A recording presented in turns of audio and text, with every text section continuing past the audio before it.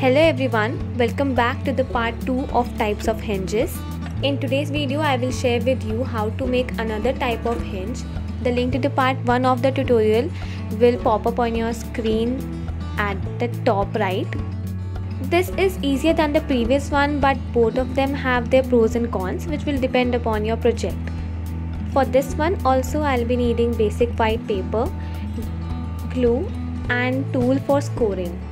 I have 3 strips of white paper of different sizes as you can see in the video. You can decide the sizes according to your project. To begin with, I am scoring at ½ inch on both the sides of the first strip and folding it.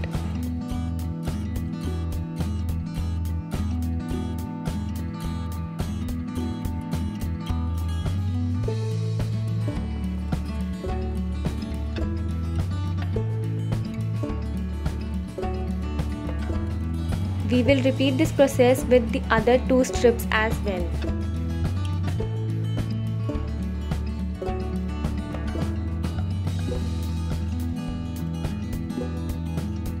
The last strip turned out to be bigger, but that's okay. The flap can be longer as well. They are required to hold your scrapbook pages. The smallest strip will have ½ inch area space. The middle one will have 1.5 inch and the biggest one will have 2.5 inches space according to my calculation and my project. They will be placed in this manner as I have shown in the video. Here I am cutting the extra part from the smallest strip because it bothers me.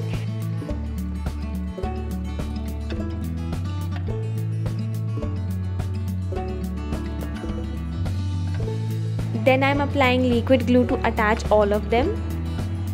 Make sure that the strips stick in the middle of the bigger strip. You can check the spacing like this by folding them and seeing on both the sides.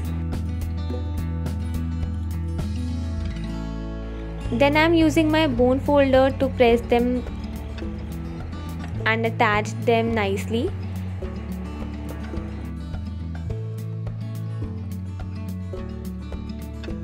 A video on different ways to do scoring with and without scoreboard is on my YouTube channel already. You can check it out. The link will pop up on the screen. And chopping off the edges of the folds like I did in the first part as well.